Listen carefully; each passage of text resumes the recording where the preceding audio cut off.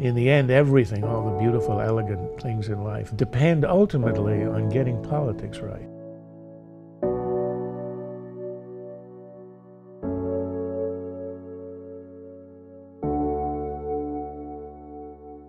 With her wit and humor and generosity of spirit has co-authored my life.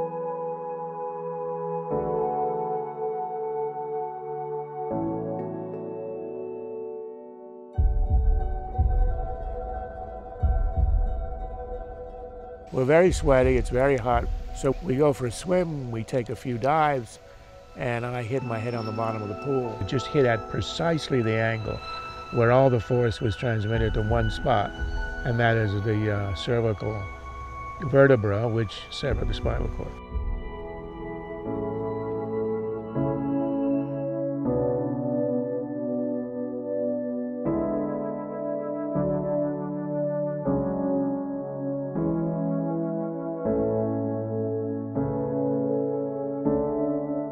I thought, once I'm in Washington, isn't that where they do politics?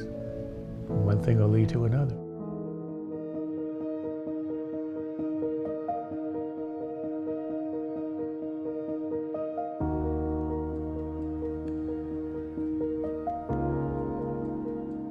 That lasted 6 months.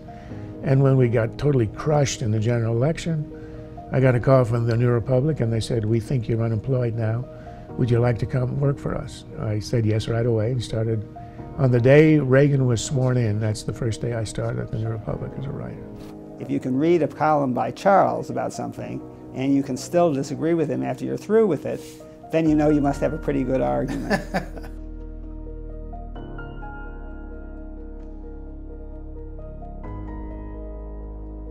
I realized that what Reagan had done without a grand master plan was to challenge what at the time was called the Brezhnev Doctrine.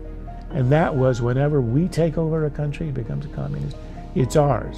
And all of a sudden what Reagan had done is to challenge that and to say, no, you don't get to keep what you got. We're going to challenge your possessions, wherever they are. And I thought, this is a really good idea. And I'm going to give it a name.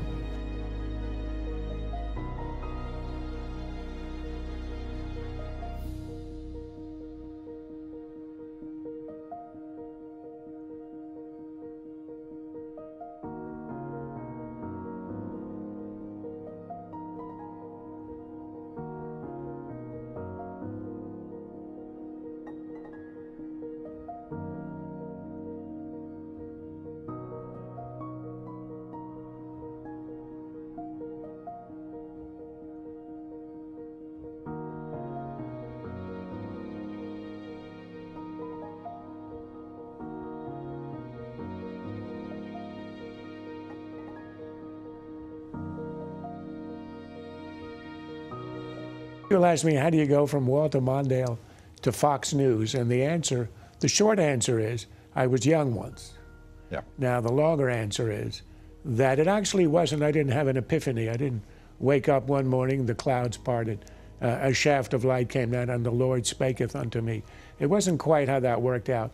It's quite simple. In my 20s, I was a Democrat. And incidentally, this is a road that has been trod by many, including, of course, Ronald Reagan, who started out as a New Deal Democrat. And what happened is simple. When I was in my 30s, I began my writing career. The evidence on what the Great Society, the war on poverty, which I had believed in my 20s and my teens, the evidence on what its actual empirical effects were began to come in. And I was a physician. I'm open to empirical evidence. And the evidence was absolutely unmistakable. It not only was money wasted, it not only wasn't helping the people it was meant to help, it actually was undermining the communities and the people it was meant to help. And I began to re-examine the premises of this kind of great society liberalism I believed in. And over time, and with the accumulation of evidence, I thought to achieve the same ends, a humane, a decent society that works well and provides for everyone, a small government conservatism is the far more accurate answer for any society.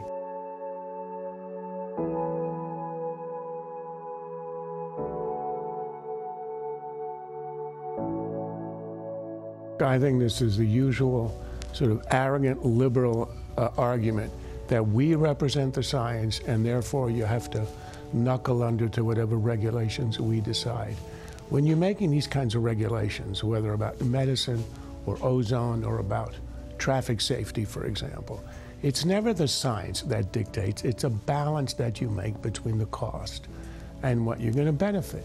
I think the last 6 months have shown that nothing that Trump has ever said in the past, even in the present, can ever be used against him because for some reason he is immune to the laws of contradiction. He's weaponized Twitter and he said essentially, you better come aboard. He did it with a smile, he did it with a joke. I think he means it.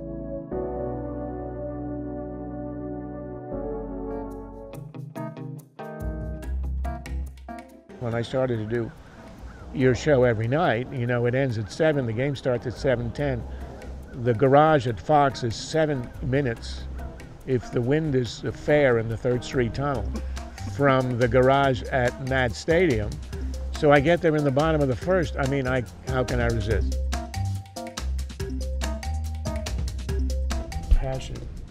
Passion, interest in words that are intrinsically funny. You don't have to have them in any context. Well, the principal one is booger. Booger is like the number one. Booger's the number one. But I've discovered the word trousers. You think Trousers because is it's so stuck up English twit talk.